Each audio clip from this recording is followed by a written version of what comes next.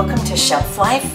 I'm your host, Patricia Emerson. In the background is my dog, Libby, who only wishes that she could read these books.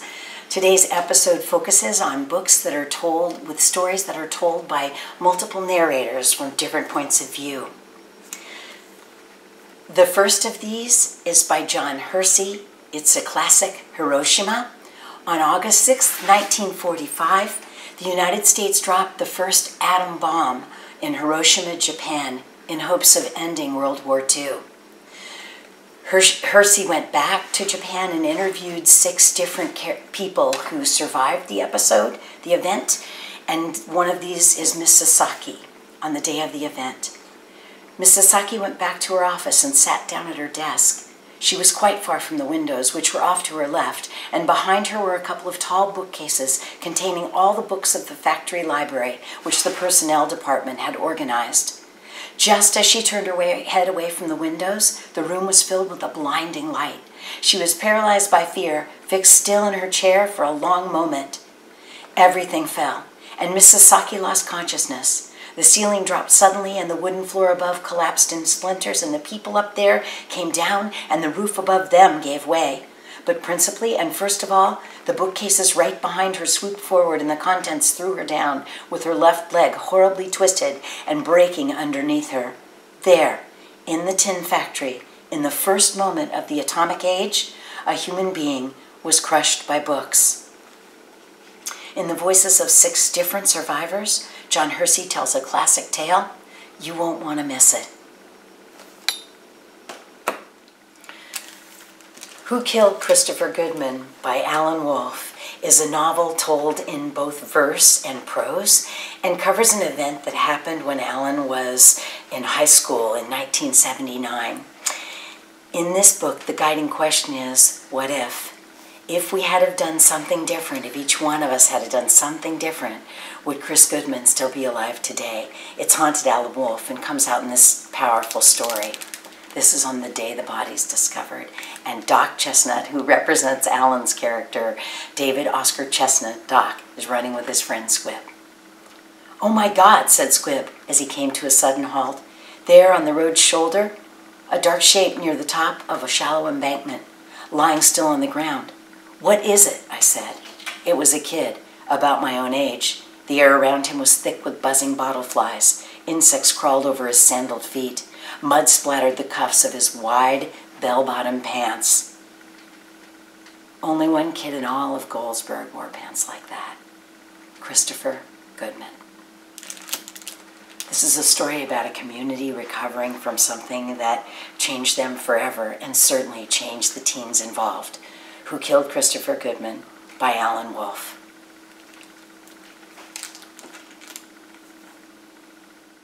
Do you ever wonder if your parents would think of giving you up on a really, really bad day when you've been difficult?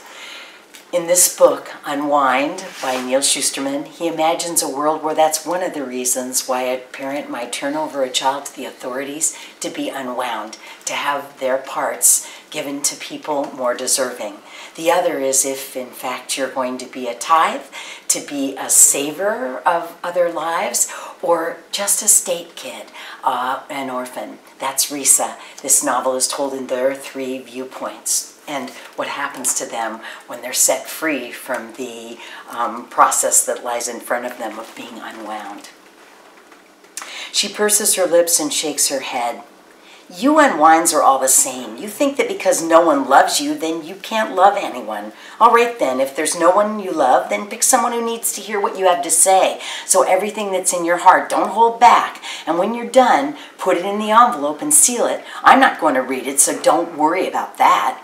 What's the point? Are you going to mail it?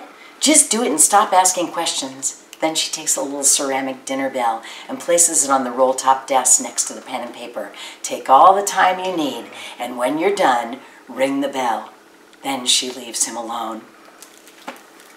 This is one of the odd requests that is made of Connor and the other kids once they've escaped the bus that's going to take them to be unwound.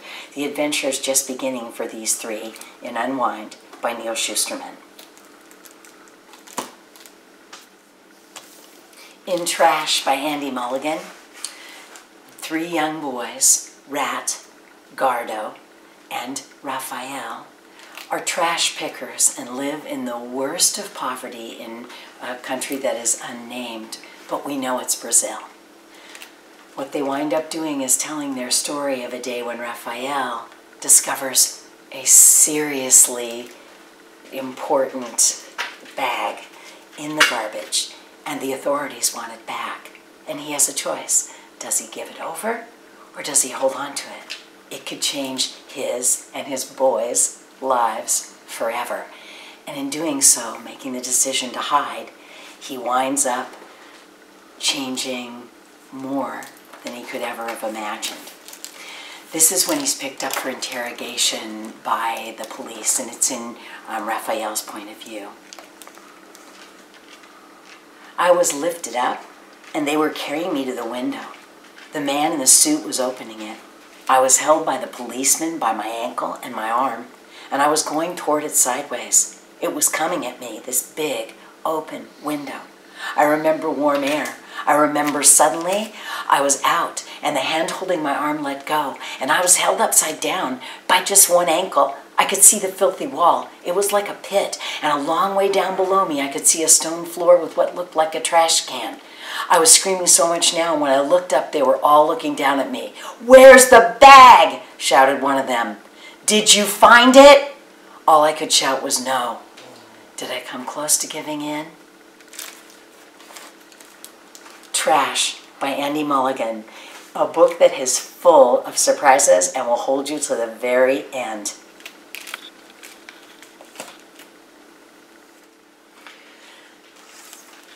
Mariki Nijkamp has written a book that was one of the biggest splashes last year. It's called This Is Where It Ends. And it tells the story of a school shooting from the multiple perspectives of high school students who are involved in it. Tomas, Claire, Syl, Autumn, and Ty, the shooter himself, who his voice is never the I point of view, but we see him through all of these different characters who are trapped in the auditorium with him at the opening of another school year. It's a scene that no one really in their worst nightmares wants to imagine, but it helps us understand sort of the thinking of someone who has tortured thoughts. This is from Tomas's point of view, and this is at the beginning.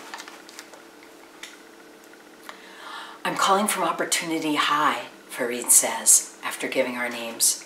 "We've heard gunshots." He sounds so calm. The Farid I know with his steadily teasing smile has disappeared. I've never met this Farid. He articulates with care, so his Afghan accent is mispronounced. Next thing, they'll mark him as a suspect. It wouldn't be the first time. Things happen in the school, and he gets questioned, even when it doesn't concern him at all. I hate it. It's also unfair, but at least it gives me some downtime. In this scary but realistic novel, the reader comes to understand the thinking of people involved and the wondering of these characters who happen to be at the wrong place at the wrong time. This is where it ends.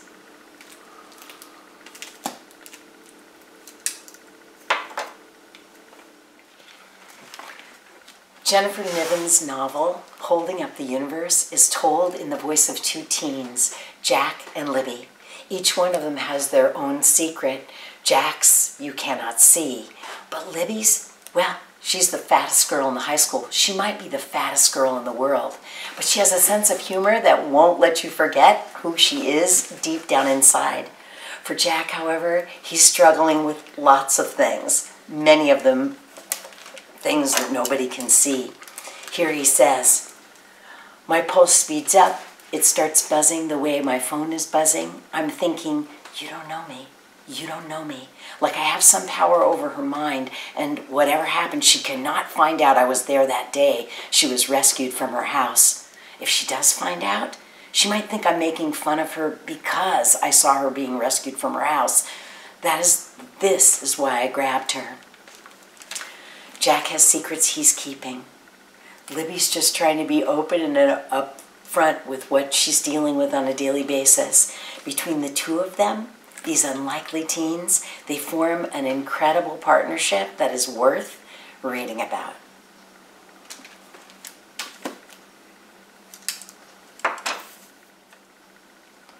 Thanks for joining me for this edition of Shelf Life. Look forward to seeing you next time when we'll talk about other great books that are out there for us to read. See you then.